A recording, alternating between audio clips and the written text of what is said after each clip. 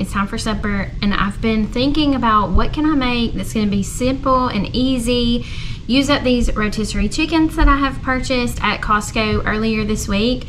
I have done a really good job of having this rotisserie chicken meal week, and it has been working out really good. So I think you saw some of those videos last time, but tonight I'm going to use the rotisserie chicken in a new and unique kind of way. So I'm sort of just making things up as I go today. So if it turns out really bad, that's why, because I don't have a recipe I'm going by. I'm just sort of thinking that this might be good, and it might be great, and it might be a disaster. I don't know, but we'll just see. We'll learn together. I've got some bacon that I'm going to fry up in the pan. I've got some kale, some cabbage I'm going to chop up. I have this rotisserie chicken and some almonds and cranberries. So I'm going to put all of that together with a poppy seed dressing that I found at Aldi, and we're going to try to have a nice, yummy fall salad that tastes delicious and takes hardly no time to put together. So I'm gonna hope for the best. This might be just the best new viral salad video ever, so we shall see.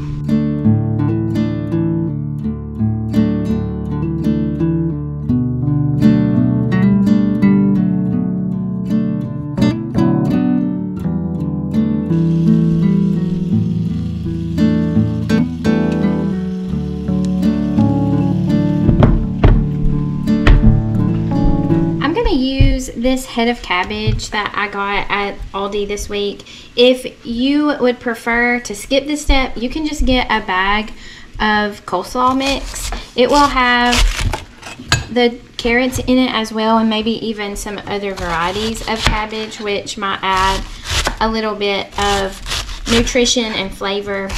I would just prefer to have the whole cabbage and me process it myself. That way I know that it's fresh and we can have a little more cabbage in our salad. But if I was in a hurry, I would totally just get a bag of coleslaw mix already chopped up. I'm just gonna slice this and then cube it into small little chunks. We're going for like bite-sized pieces. I'm just gonna go ahead and put everything in this large bowl.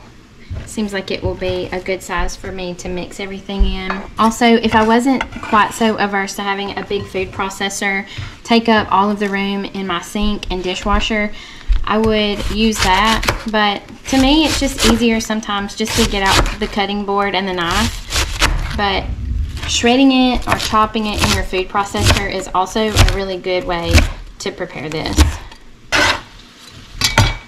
And that has made a lot of cabbage chopped up. I think what I'm going to do is take out half of this and save it for another recipe, because I don't think we need this much cabbage in our salad. Now that I have my cabbage chopped up, I'm going to chop up the breast of the rotisserie chicken. That's my family's favorite part. So normally I will just keep the legs and thighs and wings for more casserole type dishes, and put the breast meat in recipes where the chicken is more visible and sort of stand alone.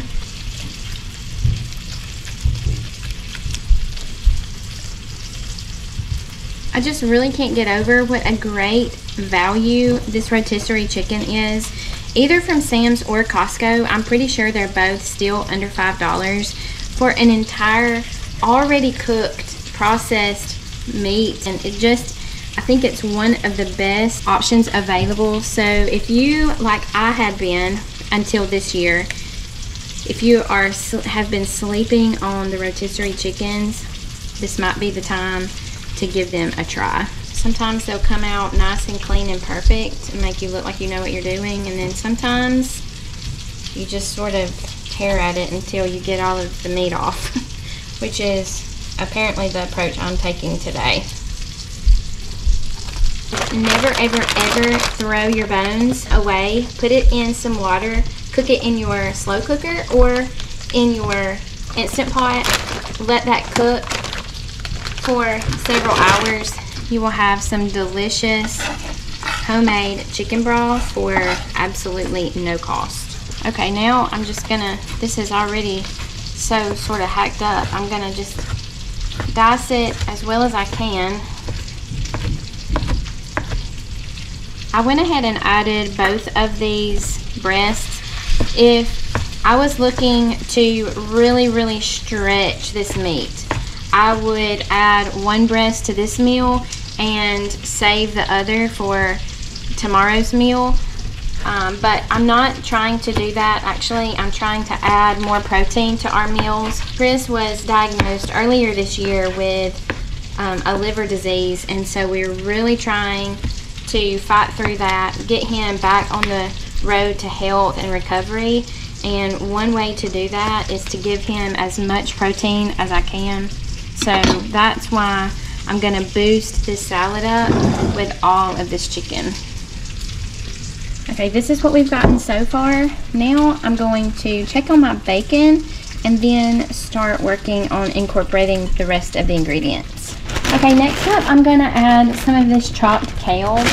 Kale is pretty much a superfood, and it is really good to add to any meal, but this kale is going to pair well with the cabbage. I do see that even though it's chopped, I'm going to need to chop it a little finer, so I've got to get my cutting board back out here. Probably just a couple of handfuls will be plenty. I know this is sort of going to be a meal that is going to be really iffy with my family. I know one of my daughters will be all about it and will love it. The other one probably will struggle through this meal. Lane, I'm not even sure if he will even try it. He's pretty good at trying things, but I mean, it's not uncommon for him to say it's yucky and spit it out. But if I can just get them to try it, that to me is a win. I try not to push food, like make people clean their plates or anything like that, but I do want to provide a variety of food for my family.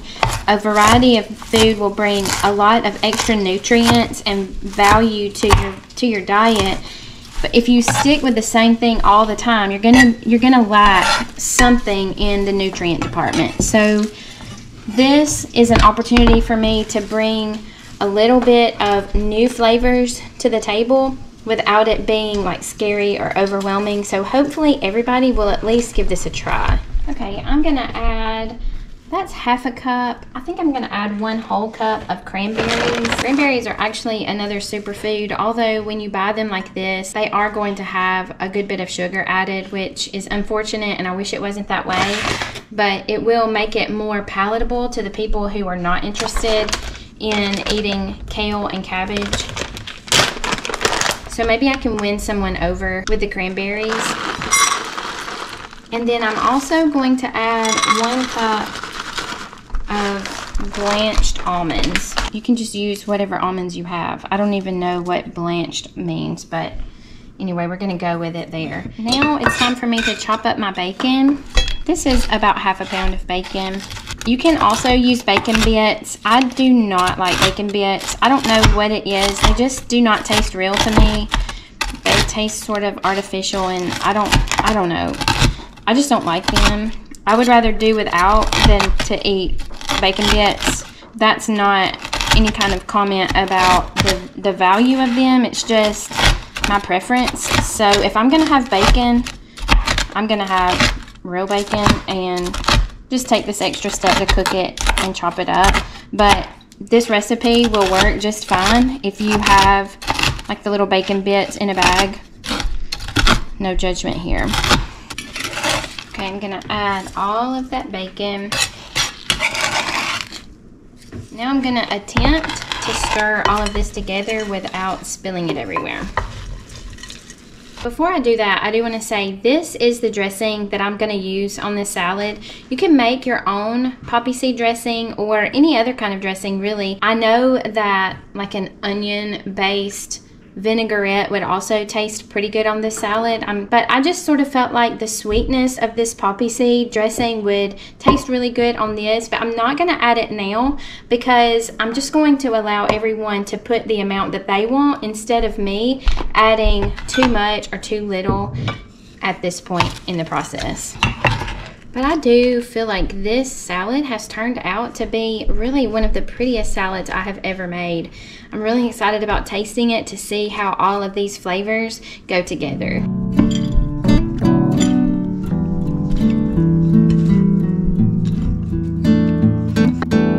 I was really happy with the way the salad turned out, and my family surprised me with how much they enjoyed it as well. So make sure you give this one a try. It's time for me to make supper tonight. I'm going to make a tortellini soup. This is something that I've never really made before. I try to shy away from prepackaged ingredients as much as I can. So this is going a little bit outside of my normal and outside my comfort zone. But because I don't really know how to make tortellini yet, because I don't know how to make my own pasta, I'm going to use a store-bought ingredient to make this soup. As I grow my knowledge and understanding and comfort level about different ingredients, including pasta, I can change this over to a homemade ingredient. But for now, I'm going to use store-bought tortellini. I'm going to make my own sausage because it was just a little bit more to buy the higher quality pork and make my own sausage. So I'm going to add a couple of seasonings and spices to this pork, start cooking, and then I will put all of the soup together. You can just use regular breakfast sausage instead of this pork. I'm just going to put some seasonings in this ground pork to make it a little bit closer to the flavor of breakfast sausage. So I'm gonna add some salt and some pepper. Gonna add a little bit of sage and just a little of garlic powder. I'll cook all of this together until it's good and browned, and then we'll put our soup ingredients together. This was a really good substitution because I've not done anything to this except cook it and add some seasonings. And there is so little fat in the bottom. I don't have to drain it. Normally, if I was to buy the store-bought sausage, I would have to drain it first, but I'm not going to have to do that now. So I'm just going to begin by adding my other ingredients. I need 4 cups of chicken broth, 2 cans, regular size 14-ounce cans of diced tomatoes, and I have cubed up 1 block of cream cheese. I'm going to give that a stir, and I'm just going to cook this on medium heat until the cream cheese is all nice and dissolved. I have been stirring the soup for about 5 or 6 minutes. All of the cream cheese is dissolved. Now it's time for me to add my last 2 ingredients. Again, I've got this ravioli. I called it tortellini earlier. I don't even know what that means, so there might be a difference. But anyway, I'm going to pour all of this in. And also, I've got some spinach that has been in the freezer. I'm going to add that to the soup. I'll probably add about 3 cups of spinach. And now I'm going to stir all of this together. The ravioli needs to cook for probably 8 minutes or so. And then after that, everything will be done and it will be time to eat. So this has been a really easy dinner to put together. I'm hoping that this is going to be one of our new fall favorites. Also, be sure to let me know what your favorite fall recipes are. Always good to have everybody contribute some to the recipe books so that we can all have new and exciting recipes each season. So I'm excited to try this one. Let me know what fall recipes you're excited to try too. Okay, the pasta is cooked up. I think it's all done and ready to eat. So I'm gonna put it in a bowl and get ready for dinner.